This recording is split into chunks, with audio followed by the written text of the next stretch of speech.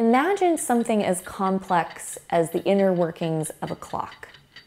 If I tried to describe to you how that works and how that looks in words, it would take paragraphs and paragraphs for me to get through it. But now imagine that you had a 4D experience of a clock that you could interact with. That's a much simpler and more intuitive way of understanding that mechanism. 80% of the information that the brain takes in is visual. So by providing information in a visual medium that also has the spatial nature of augmented reality, you're giving the brain a very intuitive way of accessing knowledge. Augmented reality is the ability to interpose digital information in the real world in a spatial and interactive way. It activates your brain in a totally different way because the part of your brain that's responsible for spatial awareness lights up. You can't tell orientation from a diagram. When you have an actual spatial model in front of you that you can interact with, it just clarifies it. That's the way that our brains evolved to take in information.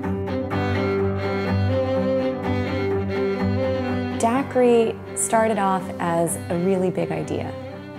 This idea at its heart was about knowledge transfer.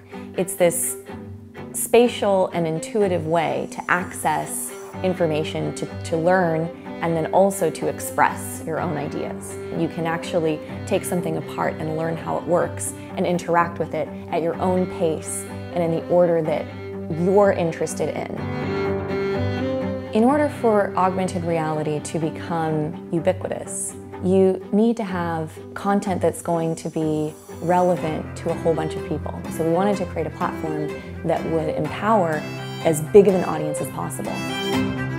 The future of this technology is that everyone will have the ability to create in it, to learn from it, to tell stories in it, to collaborate with each other, and to access information about brand new things, new places, everywhere you go. Today, 30 million kids play Minecraft, so they're already thinking in 3D and creating in 3D, and they're going to be able to interact very naturally and intuitively in the space of augmented reality.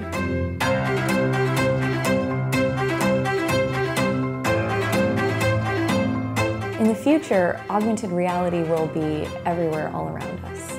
It's something that in a few years we won't be able to imagine our lives without it.